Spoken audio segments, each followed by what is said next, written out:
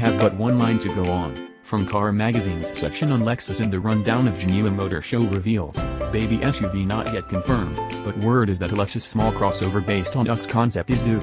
Actually, there's a tad more than hearsay to add to that line. Lexus International EVP Yoshihiro Sawa said 1 year ago that the carmaker already approved the production version of the UX, and that it is not so far away. The trail goes cold there, though, when trying to divine what a civilian UX would look like. The production model should borrow its platform and some organs from the Toyota CHR, which rides on the TNGA bones also shared with the Prius.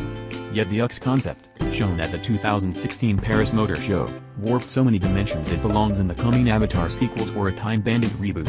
Chapeau to the designers for compressing so much action in so little space. At 173.2 inches long, 74.8 inches wide, and 59.8 inches tall, on the 103.9-inch wheelbase, the UX concept was a smidge larger than an Audi Q3, a smidge smaller than the Mercedes GLA.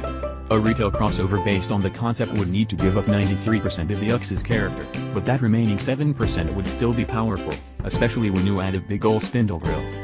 We expect the Lexus Baby Q to come to America, but that's not confirmed. Lexus did trademark the names UX 200, UX 250, and UX 250 hours with U.S. Patent and Trademark Office in 2016, and Jeff Bracken, Lexus North America Group VP and GM, said, "Our dealers are all over us to produce that concept vehicle. And why not? Crossovers constitute the majority of Lexus US sales, and Lexus seriously seeks the younger buyers who can't get enough compact crossover bait. And the production UX would provide a new entry-level vehicle to challenge entrants in the GLA and BMW X1 class, where the Germans and other car makers are minting money." Lexus has pledged not to sell a vehicle in the US for under $30,000, but it's got room to play with between the floor and the $35,985 Lexus NX.